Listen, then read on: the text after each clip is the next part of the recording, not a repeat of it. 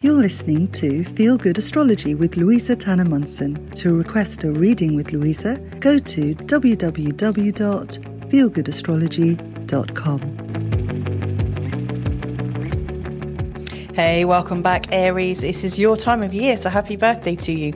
So it's Louisa Tannermunson from Feel Good Astrology with your 5-minute forecast for April. Let's see how I do, because there's a lot going on.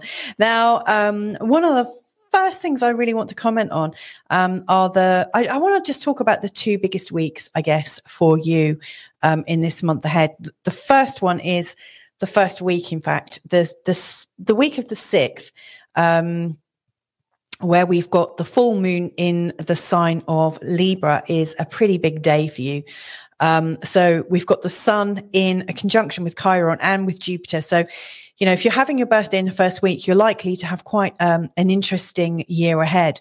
You know, it's likely to be one where you have a lot of time to review where you are in life, in particular, like the things that are holding you back, in particular, your insecurities, and also your hopes and dreams and how it all fits together. And then on the 6th, there's this huge full moon where it just feels really very much like you almost can't get there. Like there's always some emotional thing going on that's stopping you. So this is, I think, a moment for you just to stop and think, okay, why am I finding this so hard? Why am I struggling with this?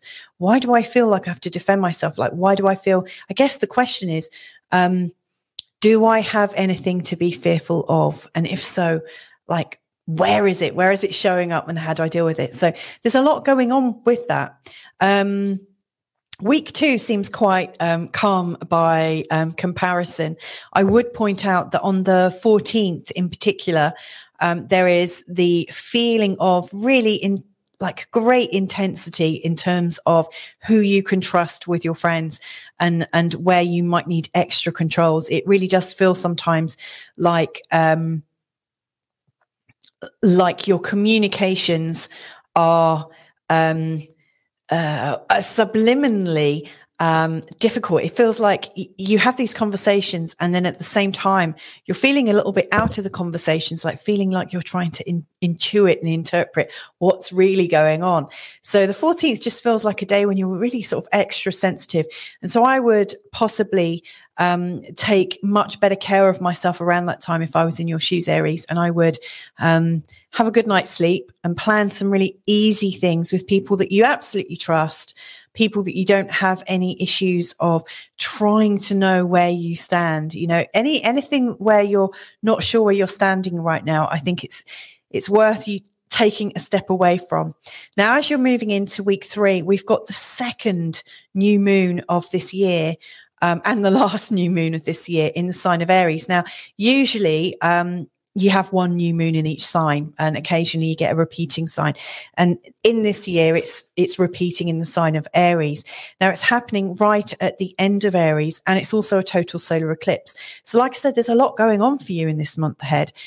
Now, this new moon is in a conjunction with Jupiter. So everything to do with new starts and this like new sense of identity, like this new image of who you are and the direction you're heading in, it takes extra special place in your world right now.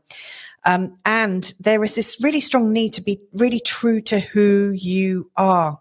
Now, this is also being challenged by old control issues. And now you might want to ask yourself, where do I feel controlled? And Pluto in this place of controlling is showing up around your contacts, around the in-laws and steps. It's also showing up in ex-colleagues and things like that. It really feels like there's a level of undermining going on. Now, is this in your head or is this actually going on in real life? It really doesn't matter. But the important thing to recognize is this is your chance to reset your identity. And it really feels like you had a chance around the 20th of March. And now you're having a second bash at it. It's almost like you're relaunching who you are. And I think you can do it with a lot more groundedness having spent this extra month. I mean, it's been a really crazy month astrologically. You've done really well. Then on the 20th, the sun is going into the sign of Taurus. And, you actually start to feel like some of the emphasis is taken off you. And it's actually a bit of a relief, And then on the 21st, you've got Mercury going retrograde. Now, all I would say to you is get as much of your plans in place before the 20th. That's my biggest bit of advice for you, because from the 21st onwards, it just feels like it's time to relax a little bit and relax into the end of the month. Don't take things so seriously. You're already on your new journey. If you found that helpful, then please do feel free to subscribe if you haven't already. Also, if you'd like to have a reading at some point and you fancy a 20% discount, then please do check out the survey. There's a little link to it just underneath. I've got a survey. It's just to find out how I can create more content that is really relevant to you who is watching. And like I said, I'm very happy to gift you a 20% discount. So anyway, lots of love. Have a fantastic April and see you next month. Bye for now. To request a reading with Louisa, go to www.feelgoodastrology.com.